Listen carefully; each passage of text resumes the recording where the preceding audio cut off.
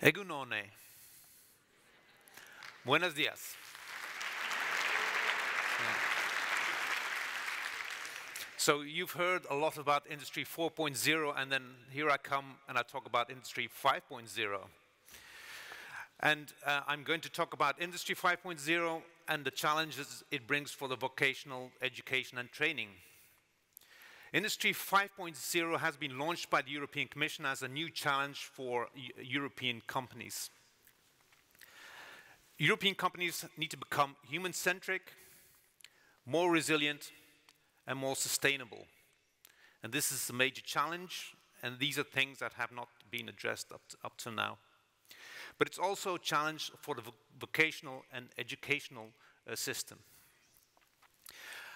I myself am working on the project Beyond 4.0, and as you can read in the title, it's about what is over the edge of Industry 4.0. So when the European Commission this year came with the idea Industry 5.0, they were really in line with what we were suggesting to the European Commission. I'm not only talking for the Beyond 4.0 project, but also for the Gini project, which is aligned here, and my colleagues are present in the audience, so I'm happy that they are here. And if we are talking about Industry 5.0 and we want to understand the challenges, we also need to understand the challenges for the vocational education training system. And so let me start with the talk that I had 2 weeks ago with a CEO of a Dutch industrial company, a really fascinating company that has been growing 25% per year over the past 25 years. And this company, they told me, well, if we want to keep up this growth for the next 25 years, we need the graduates that come from the vocational and educational training system with a totally different mindset. If we want growth, and we talk to these students and these graduates today, they have the wrong mindset. They come with the idea that their diploma, that they're finished. Their opportunities, their potential is realized. And that's a hard case for companies that want to change and want to develop into new things. The second wrong idea that they have is that they think that companies in which they are stepping in are hierarchies, and that a career is a competition and that they have to fight against their colleagues to move up in the world. And this is a hard mindset for companies that want to develop new things each day. What kind of mindset do they require from these students, from these graduates? The first is that their diploma is a starting point, is a departure to develop the potential, which is, in the eyes of this company, unlimited. And they need this unlimited perspective because the technologies that the company is launching each year for this 25% of growth, they are not there. The things that we've heard yesterday, those are already there. But what this company is doing is developing technologies which are not there. And they need this potential of these students and these graduates to help the company grow. The second is they need to understand that not only the student has a T-shaped profile, so very strong in technical knowledge, but also understanding of the systems in companies. But the company itself is T-shaped. It's not a hierarchy. It's flat. And as a graduate for this company, if you come in, the main thing that you have to do is push the incumbents to develop themselves, to become better. Because these graduates, and I think we've just had this very nice experience from what is happening in Ivy Tech, they know the latest technologies. So they can learn those that are the incumbents in the companies to move on and develop themselves even further. Yeah. So I said this company is growing 25% per year over the 25 years that they live. But what they also do is every student, every person in the company receives free schoolings, free training to develop themselves even further. And at a yearly base, about 8% of those of the personnel is in a new diploma track. 8% per year. They are funded completely by the company to develop themselves even further than they are when they come into the company. So this is, I think, an inspiring example. The question is, what does it mean for education and training? And the question is this just one example, just one exception in the world of technology today? Well, let us look at some data from Eurofound. Enrique was here, he's worked at Eurofound, so he knows this information quite well. The Eurofound is a European agency doing research to understand what is happening in the companies and work settings. And they've conducted in 2019, the European Company Survey. 30,000 companies in Europe, also Spanish companies. They try to understand what they're doing. And they created this understanding that companies can invest a lot into their personnel, into training, into pay, into opportunities, but they also can invest a lot into involvement of the employees. So if you have this two dimensions, then you can have four kinds of company settings to understand which kind of companies are there in Europe. So you have the low type of companies, and these quadrants also help to understand that there's something like language that you use in your company and the practice. And language and practice should be aligned. But if you're in the low kind of situation, it means companies do not invest into you. You get there, they pull out your knowledge. If you don't deliver more productivity, they throw you out. Well, personally, I would not like to be in that kind of situation, but these type of companies do exist. You'd rather be in the company where there is high involvement and also high investment. And these companies do exist, and the example that I've given, I think, is one of those examples. But you also have two other types. You have the companies where they do invest a lot, but they don't have a vision. They do not have a story for the employee to follow. It's also a bit complicated because there are all these systems, but you do not know for what you're doing all these trainings and development. And then there's a fourth type of company in which they say a lot. They talk about this change and all these new technologies, but they do not invest into that. So there are four types of companies. Interesting distinction. The question is, which type of company is more dominant in Europe? And there you have these figures from Eurofound.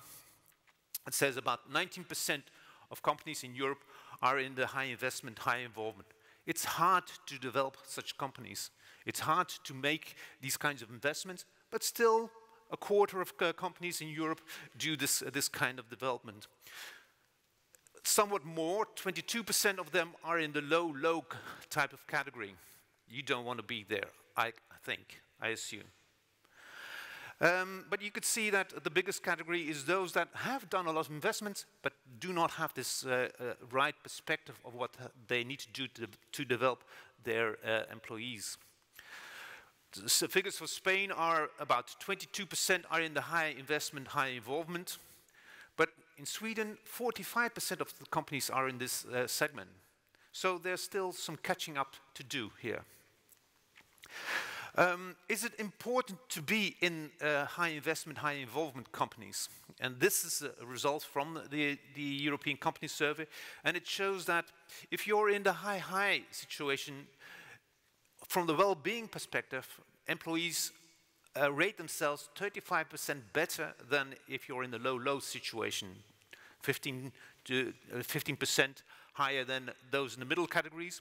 And in performance perspective, they score up to 25% better than the low type of companies. And performance is profits, it's about employment situation, it's about the perspective to the future, and it's and type of investments. So you really want to be in that corner. You want to be in the high type of companies. And here comes a story of Industry 5.0.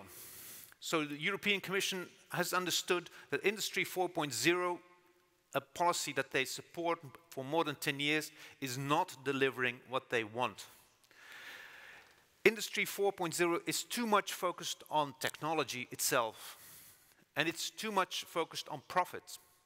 And you can easily, if you only focus on those elements, fall into the low type of companies. And that's not what the European Commission wants. It's about humanidad. It's about the humans, and it's about the development possibilities that you have as employees and as workers and as graduates. So it's about human-centric. It's about resilience, agile, resilient, flexible, adaptable technologies. It's about sustainability, COP26, that has to be ingrained and introduced into the companies itself. I was invited by DG Research and Innovation, who wrote this note, to talk with them about this thing. And the only thing that I have as a comment is that human-centric is too much also focused on technology, because it's about how can we adapt all these big technologies to the person itself. But are you going to be satisfied with just the technology that is fitted to yourself? I don't think so. I think you want to talk about these technologies. You want to be able to shape them and change them and develop them further. And that's what this leading company, this CEO, also supported as idea. So it's not only about human-centric, it's also what I would say socio-centric type of companies.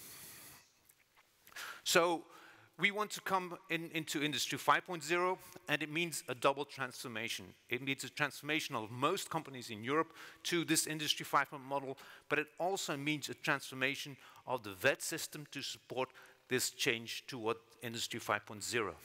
So to make Industry 5.0 happen, we need to have much more of these high type of companies. Companies need to become learning factories, training factories, and it requires this double transition. So what is in this double transition? So if we look from the perspective of the companies, they can help the VET system, the education system, change itself and pull the education system into this transition. So within the companies, they need to invest into these micro-credentials. I think that Sue has shown how that is possible. But they need to develop that, and they need to push forward the graduates and their employees in that direction. They need to develop also in lifelong learning, and they also need to understand which kind of pedagogical approaches are needed to develop their workforce. And last element, these companies need to become experimenting grounds. We have an example in the Netherlands that we've created. It's called Sharehouse, in which we have made the VET school itself the innovation center for the companies, the logistical companies in the surroundings of this school. The problem with these small SMEs is that they only have money to invest one time. And if this investment does not succeed, they as a company are gone. So we have offered and created the school and redeveloped it so that these companies can experiment within the school environment, so reduce their investment cost and have the students to train and develop with these technologies that are developed. So sharing this experience as a training ground. So the industry can help the VET system change, because I see a lot of these investments that are done by the Ivy Tech. I think most of the schools here are saying, well, where can I find the money? Because these are serious investments that have to be done. So there needs to be a new relationship between education and industry. And then for the transformation of industry itself, education can help drive these companies. And the first is, of course, that the graduates come into the companies with this new mindset. that they want to be coached, that they are coachable, and that they can develop themselves further into the future, into these new technologies and areas that are needed. They also need to understand that the workplace is about innovation. It's not about performing a task on technology. I think that Sue has also shown that these students are rewriting code the whole time.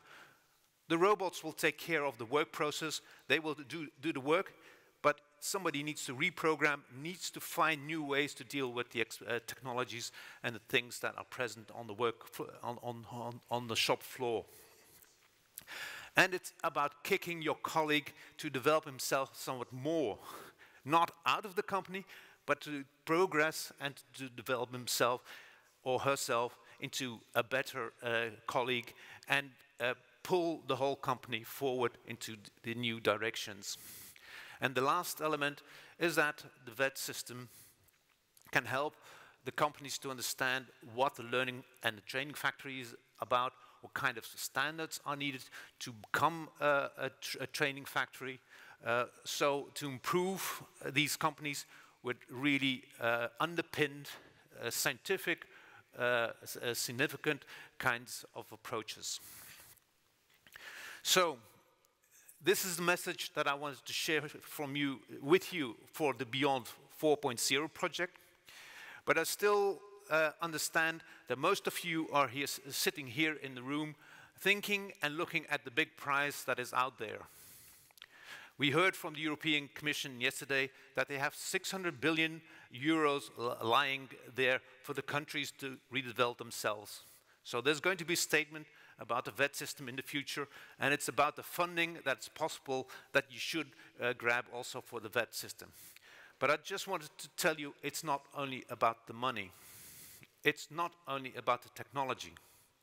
It's about the mindset that the graduates have when they leave the school and come into the companies. If the companies, and that's the message that we want to have for this CEO, if the companies can have open-minded graduates that want to develop with the companies the technology that is needed for the future, then I think we have a better perspective than we have Industry 5.0. Thank you.